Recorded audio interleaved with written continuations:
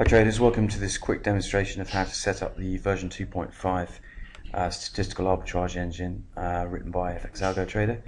We're in MT4 at the moment with the system running. I'm just going to close it now and start from scratch. So we have an empty MT4 screen.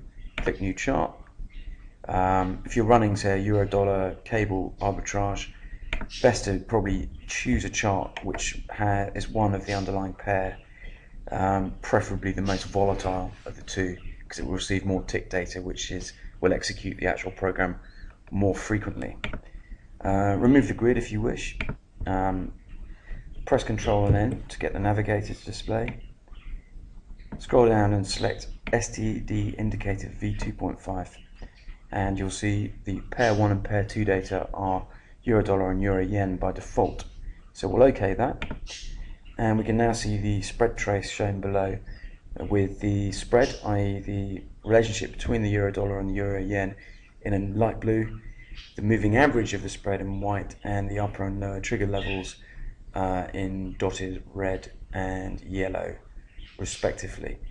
What we now need to do is load the generic arbitrage engine, GenStar v2.5, from the Expert Advisors folder in the navigator.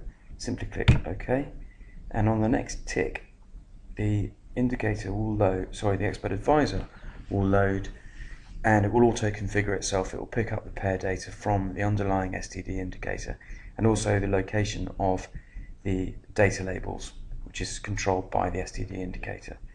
So right away we can see we need to tidy this screen up, this chart up, to make this easier to use. So I like candlesticks, and I also like to shift my chart over slightly to the left, and you can fine-tune this by using this chart shift control here.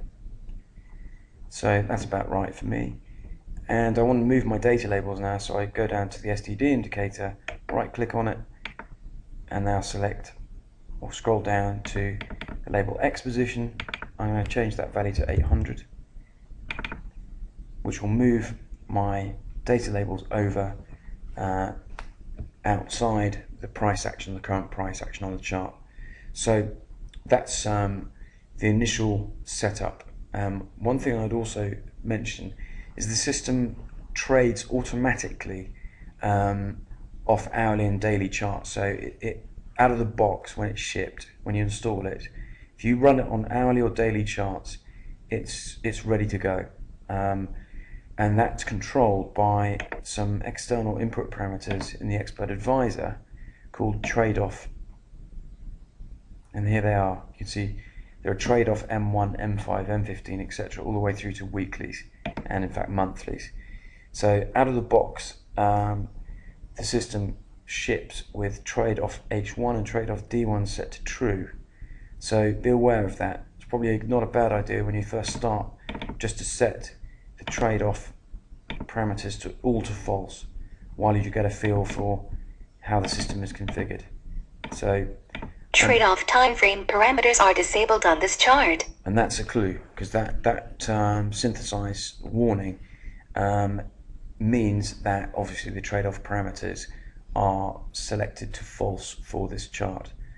Okay, so that's the initial setup, and we'll go on the next video to how you set up the STD indicator. Thanks very much for listening.